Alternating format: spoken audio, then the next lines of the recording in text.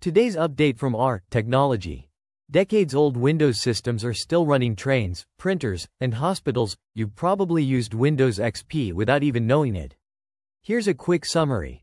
Over the past 3 decades, 15 versions of Windows have been released, but many critical systems still run on outdated versions like Windows XP, Windows NT, and even Windows 3.11. Examples include a hospital elevator in New York City, ATMs in New Jersey, and display systems on German trains.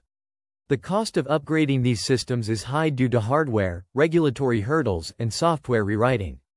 In some cases, such as San Francisco's Muni Metro system and San Diego's Light Jet printers, the reliance on older Windows versions is due to the high costs of replacement.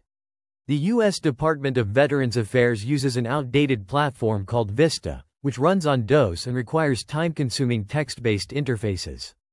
Despite the push for newer Windows versions, Windows 10 remains the dominant OS with a 53% market share, while Windows XP still persists at 0.33%, demonstrating the continued reliance on familiar platforms even as support diminishes.